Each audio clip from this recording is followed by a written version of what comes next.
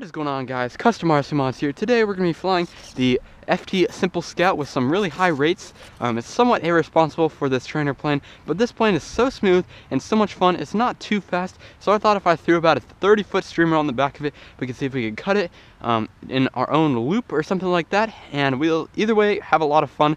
So again, we're back out here at the park, which is deserted after today's hectic amount of soccer games, so I was finally able to get out to fly on this beautiful weekend. We've gotten a lot of good weather recently, but this is by far the best. It's been pretty windy, so now there's no wind at all, and hopefully we'll have the optimal flight conditions for this plane. So I'm gonna see if we can take off on the grass, but I'm not sure because you know, as these planes go, these tail draggers can get kind of caught up in the grass pretty easily. Alright, we're up, and this thing does not have a bunch of power, but it still has an adequate amount, and it does still really just so smooth. And we've got needs a lot of aileron fixes.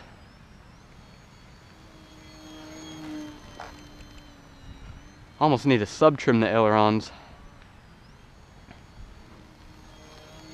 Yeah, it just keeps wanting to dive like that. Oh my, that is quite the barrel roll. Let's go ahead and see if you can witness that again.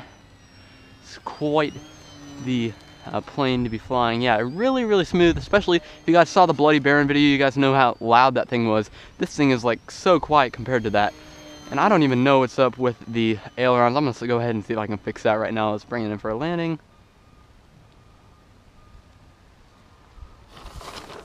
Beautiful. Okay, I'm gonna go ahead and try to get that aileron thing fixed. Alright, so I think I got it all fixed up, just used a bunch of trim, sub-trimmed one of them a little bit. Since they are dual ailerons, you guys have to go into a little bit more depth, so that's what I did, and we're ready to fly again. So let's go ahead and see how she performs now.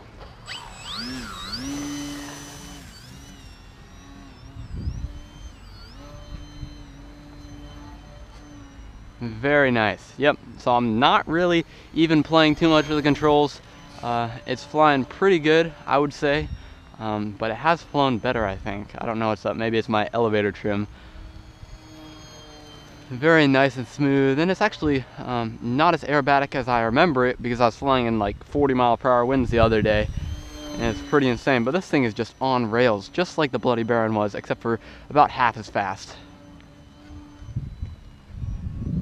Let's go ahead and see if we can get a touch and go. I'm being pretty greedy here. Beautiful, and I didn't really quite line that up the way I wanted it to, but either way, let's go ahead, do another touch and go. You can just run this thing all over the ground. I did some more landing gear reinforcements to this plane, so I think that it's gonna be a little bit better and less prone to tipping over like it was originally.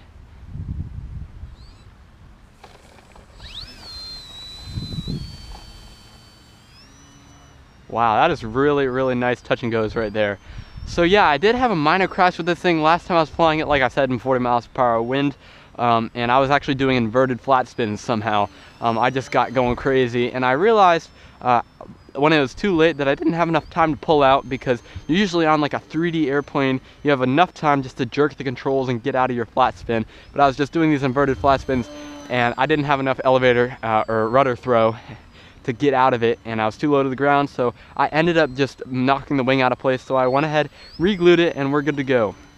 And this thing is just on rails. Like, I keep saying that, but I'm really surprised with how good this thing is flying. Let's try inverted. Very beautiful, beautiful, beautiful. It's very touchy on the ailerons and inverted. And I'm trying to fly it just like so. Nice. Yeah, I'm not much of an inverted pilot. I just have always known that I need to fly right side up, because inverted, when I get too close to the ground, I tend to freak out, and that's just no fun for anybody when you're playing smash it on the ground.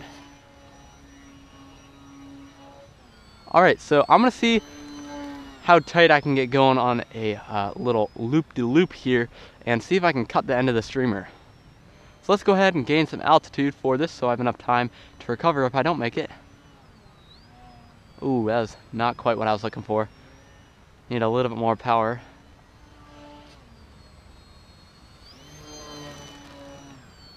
Alright, let's try that again. Gotta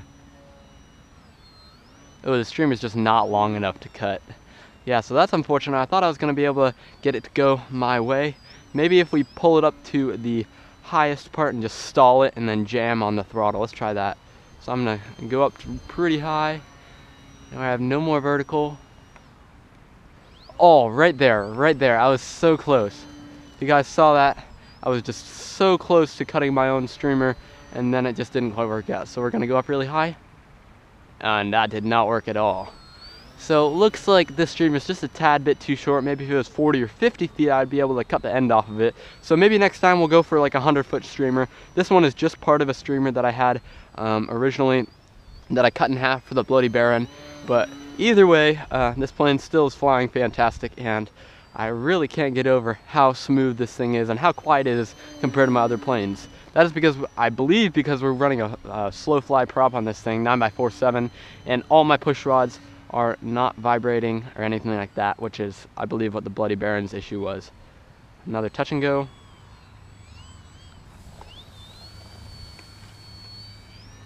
Beautiful.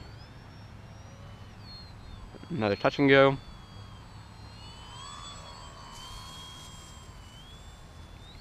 Way over there, no problem. Would hate to run into these soccer goals, but you know how it goes. Actually, last week they didn't have any nets on them, so I was able to fly through them, but I didn't because I didn't have enough time to fly a plane in that wind. Because, of course, this thing can't handle anything really higher than, I guess, 20 miles per hour, but I was flying in 40. So I was flying the Mini Aero on 4S and going like 80 miles per hour is insane.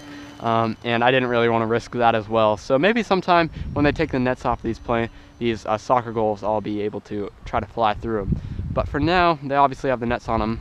So there's that. And that pretty much wraps up the video. That was an entire battery with this streamer. A ton of fun and a very, very smooth flying airplane. I highly recommend the FT Scout if you guys are interested.